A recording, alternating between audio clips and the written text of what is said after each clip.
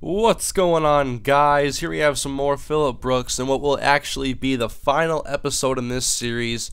And I know this is only his junior year, but I may bring him back in NCAA 13. We'll see what happens, but we finished first place in the SEC, and now we play in the SEC Conference Championship game against the Auburn Tigers, who were in second place.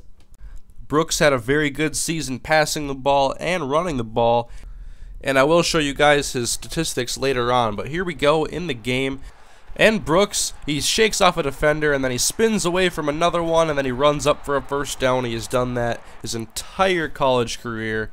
And Florida is actually only the 13th ranked team in the nation, below the 6th ranked Auburn Tigers, even though we were higher in the conference standings. I'm not sure how the polls really work in the game. But anyways, here's Brooks throwing a deep one-on-one. His man beats the cornerback, and that's going to be a touchdown for Florida. They go up 7-0 early, and they get the ball back. They're at about midfield on 3rd and 2, and there's a completion. That's the tight end right there, his favorite target. A little bit forward in the drive, and here we're at the 15-yard line, and Brooks buying some time. He's going to run away from everybody, and then he eventually tries to find his receiver, but it is off the mark and incomplete, so they have to attempt a field goal, and it is good. So Florida takes a 10-0 two-score lead, and their defense is playing very well, as they have been. And now Brooks rolling out, man open, and the safety was coming over, but the ball gets there just in time. That's a completion.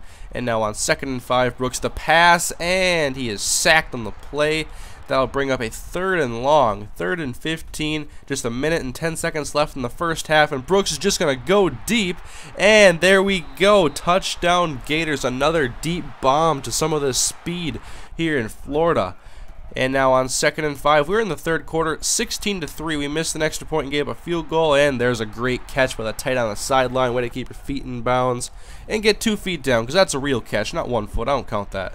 And now here's Brooks going deep once again. The vertical passing attack has been doing very well as of late. And now we have 2nd and goal, and I think I just hit snap too many times and threw the ball backwards, so we have 3rd and goal from behind the 20-yard line. It don't matter. Let's go to the end zone. One-on-one. We like our chances in those situations. Another touchdown for Florida, and here we are simming the rest of the game, and Florida wins 23-10. Brooks with 248 passing yards and 3 touchdowns. Another very solid performance. And so at 12-1, I figured we'd go to probably the Sugar Bowl, and we did. But why are we playing UConn?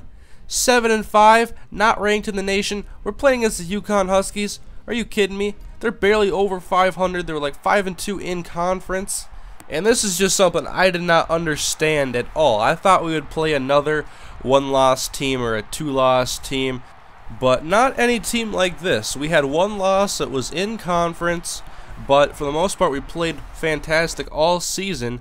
But we'll go into the game anyways, and here's Brooks' first passing attempt of the game, and on the play action he finds his receiver up towards the 40-yard line.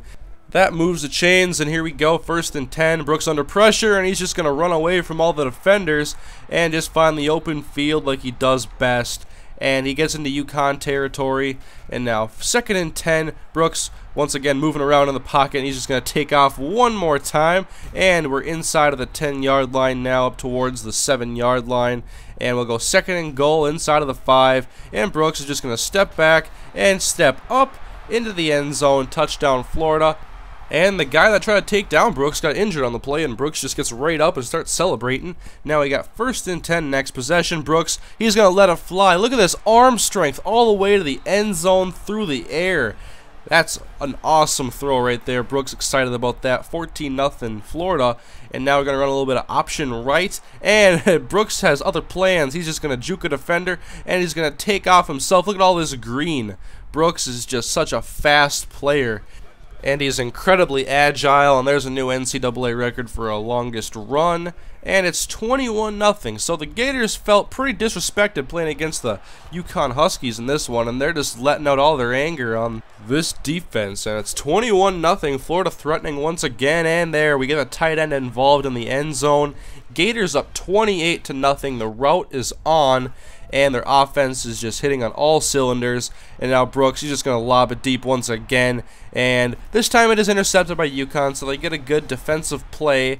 but they could not get any points out of it. Our defense has been phenomenal this season, and our offense has been very high-powered. And now let's go deep again. Receiver open on the right sideline. Safety was very slow to get over. And that's another big gain for the Gators offense. And now 28-0. Brooks tries to step up, but he is sacked. They'll set up 4th and goal, and they kicked a field goal.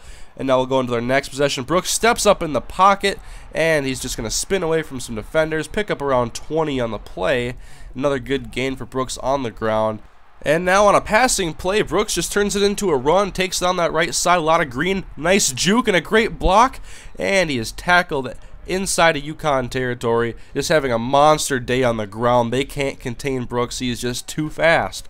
And now they have a screen set up, but Brooks has other plans. His receivers open deep, and he's got reservations for 6. And the Gators take a 38-0 lead.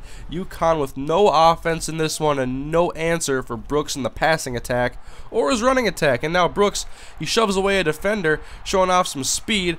Gets around another Husky, and then he just turns inside, turns outside, and no one is fast enough to get him. This is what I was talking about. 46-0 after that amazing touchdown run. And Brooks, he is in a league of his own in this one. He just broke his old record that he set just a couple of minutes ago.